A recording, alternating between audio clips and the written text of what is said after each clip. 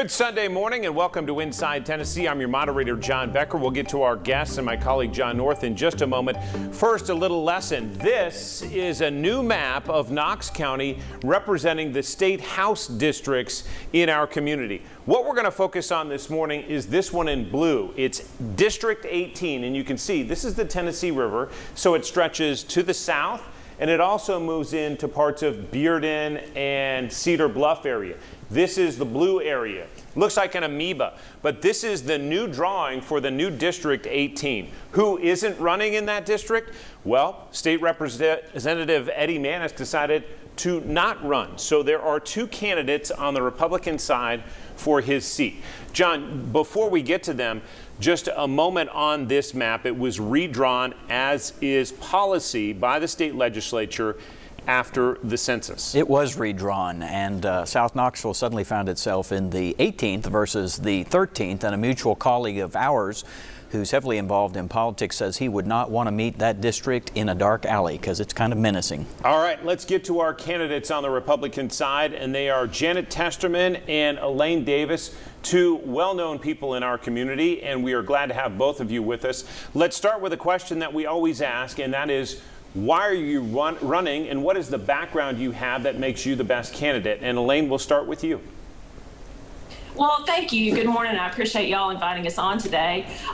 So I've been involved in the Republican Party for 14 years now and have stepped down as vice chair of the Knox County Republican Party to run for this seat. I got involved in politics not because of anything that I thought would ever happen to me. My son was diagnosed with type 1 diabetes when he was age 1. And so when he got to be about school age, we were concerned about how he was going to be taken care of at school. And so when I went to our elected officials to try to help get resolution for that, unfortunately, in a lot of ways, there wasn't the political will to resolve that issue. And so it just caused me to step forward and fight for my son and be an advocate for him. And I've continued to be that, be an advocate for our community, and I'd like to do that for our state. Thank you, Elaine. Janet Testerman, why are you running, and what qualifications do you have to make a good state representative? Well, thank you, John and John. But I am excited. I currently serve on Knoxville City Council, and I really love being a public servant and serving the people of this community. I have long been involved in many of our community's worthy causes and in different positions, different organizations, and really to bring that experience. I've been a small business owner. I currently run the largest municipal animal welfare organization in the state, and to really bring that experience to the state, to be a voice of reason, but to be a good steward for members of Knox County and the residents of District 18. Candidates Janet and Elaine, if I may ask you, just sort of staying along that kind of same line of topic, can you share with us some of your ideas, specific ideas of how you'd like to make Tennessee better if you're elected to the 18th State House? And Janet, let's stay on you and then we'll go to Elaine. Okay. There are a couple things, there are a lot of things really that I'm incredibly passionate about. Again, I go back to being a small business owner, and to me, small business line the main streets of our cities and our towns, and they are the backbone of who we are. And there's one thing, I think there's some opportunity to look at taxes around small business. I feel like that their taxes sometimes are disproportionately allocated. And as we know, especially through COVID, that our businesses are struggling, and many have gone away that we will never see again. And so I really think to be able to look at that so we are not unfairly burdening our small businesses, our mom and pops, and really impeding any opportunity for growth and take care of them. And I'm also a huge proponent of mental health. I equate mental health to cancer. If you haven't been diagnosed, you have a friend or family member that has, or you have an acquaintance, we are in a perfect storm right now with needs up and resources down. And, we've seen 51% more suicides among the 4 major cities in the state, and you know, we really need to address it and really make that a priority. Thank you, Janet. Elaine, your chance now. What are some specifics that you'd like to fix or your vision?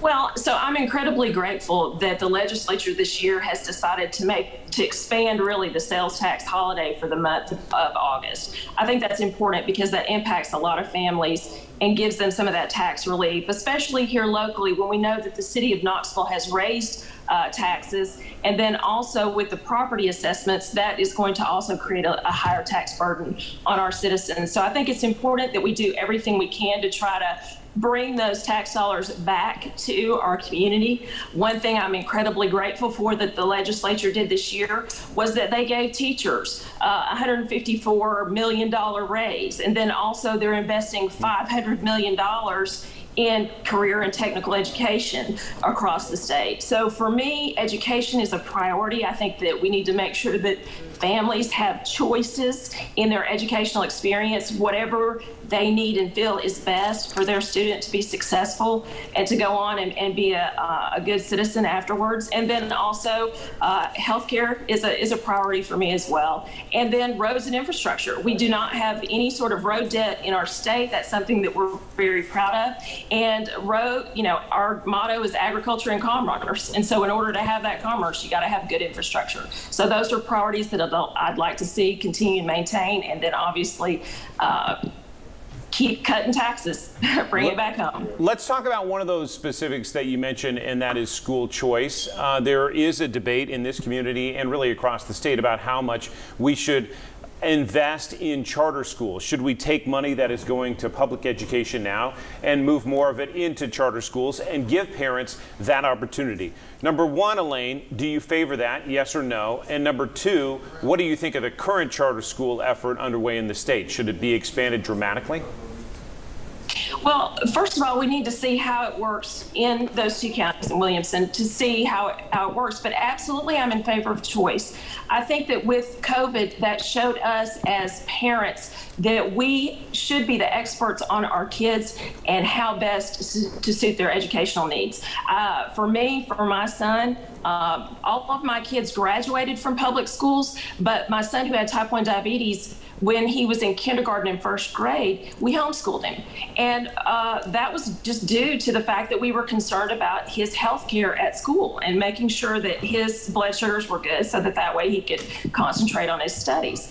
And so I think that we need to make sure that we're restoring that relationship between parents, educators, teachers, and really doing what's best for the students to be successful. I'm incredibly grateful that we are having a new funding formula, the TISA funding formula, which is absolutely investing so much more into our school system, and it's really putting dollars to the student instead of I kind of equate it to, with my son with his insulin, before he had an insulin pump, you had to match the food with the medication. And so now with an insulin pump, you can match the medicine with the food. And so it's very similar in the education formula that they're doing. You can actually take those dollars and whatever those needs are for that student, you can then allot those dollars. There's a base salary or a base amount. And then, you know, if they have some sort of reading difficulty, or if they have, just like my son did, with any sort of health issue, you can then take tax dollars and really help support that student and make sure that they have the supportive services around them to make sure that they're successful. All right, so what does Janet Testerman think of charter schools? Hang with us. We're going to take a quick break on Inside Tennessee. We'll pick up on that question right after this.